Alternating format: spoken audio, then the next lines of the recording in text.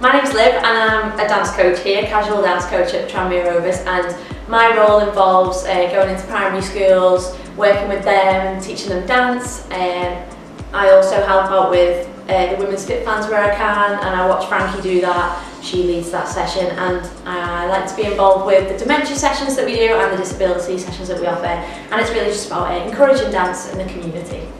Brilliant, yeah. So obviously you've touched on it there, but which of our sessions do you help out with at the moment? So at the moment I do primary schools. I'm in 2 primary schools. I do help with the adult disability that we offer as well, which is we have fun and do some chair dance. I also get to the dementia session and both the fit fans sessions that we offer here. I managed to pop my head into them and just see what's going on with the physical side of things, because they're really interesting sessions to watch. So yeah, but what I love about this job is being able to jump in with anything that's going on. I've also joined in with things like boogie bounce, which is something I never thought I would have said that I'd done, but yeah, and I've played football, I've played walking netball. I've managed to do a lot of things since working here in the short time that I have been here, and that's one of my favourite things about it, is that every day is so different. Yeah, that's brilliant, that. So obviously here at Tranmere we pride ourselves on our provision for women with influential figures, such as Louise, who we've spoken to already for International Women's Day. What's it like working in an environment with lots of strong women in influential positions like that? Yeah, it's definitely really important for me as a young woman to see where this job has grown and taken people, because I know that Louise has been here for like a long time. She's gonna kill me for saying that, but you know, she's been here since forever, and she's learned so much on the role, and it's great to have her to help me as she has. But for me personally, someone that's really important to me, my role here would be Frankie, who's the head of dance here. She's been like a really good role model for me, and I think when she came into this job there was no one else doing dance, so she had to kind of do it all on her own, and I've been lucky that I've had her to rely on with any questions, and it's just really nice to see her in that position and where she's taken it, and be inspired by another woman doing something that I would like to attain to do. And in the office as well, it's a lot of fun because there's loads of girls and we have a laugh, so yeah, it's really good seeing a lot of women in a lot of important roles. Like I know Shirley, who runs the dementia session,